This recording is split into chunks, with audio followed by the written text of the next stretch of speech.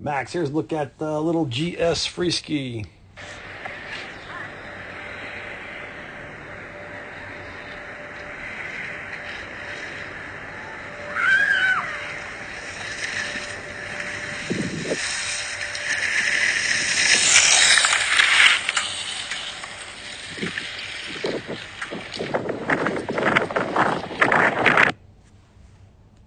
All right, it was, a short little pitch, so not a ton to work with. Overall, very good scan, right?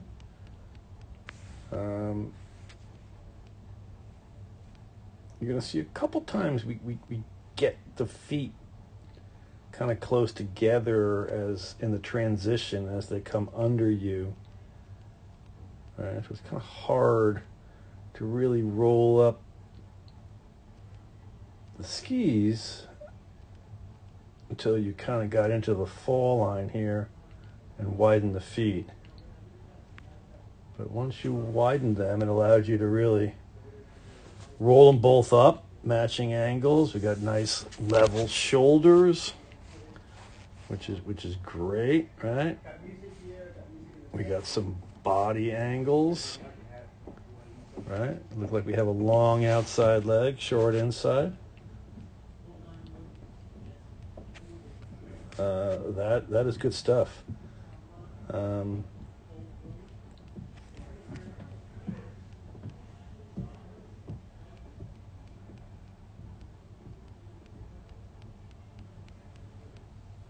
So another thing we want to try to work on is getting to the new ski. We want to, as soon as our direction is done on the old outside ski, right now we really want to move to that new one. It looks like you're just kind of hanging on a little too long on the outside, the old outside ski, all downhill, old downhill, and then immediately start that next turn.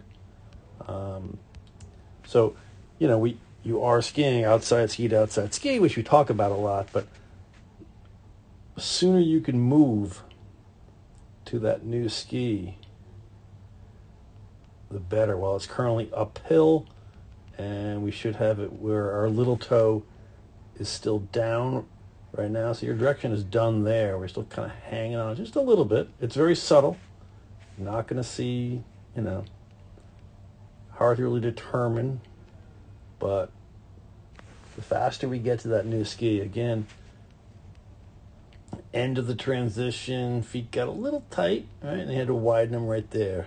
So let's maintain a consistent width throughout turn and transition. Oh, hi, Max. How you doing there, buddy?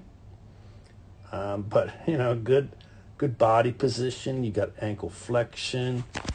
I like the way these are pretty much matching, right? Hands out in front. That's all pretty good.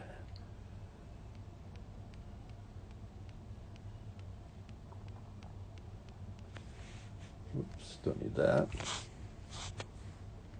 Kind of fell a little bit, looks like, to the inside here. You can see inside hand drop, shoulders not level. A little A-framey, but I don't know, whatever. There's one turn there. But again, feet got kind of close together at the top of the turn. So I did mention it to you that day to kind of, let's try to widen the stance a hair. But in particular, we're talking about, maintaining that stance you've had, that stance width throughout the turn and transition, and particularly the top of the turn. So consistent width. Let's that like the outside ski drill. We've got to move to the new ski as soon as direction's done. While it's currently uphill,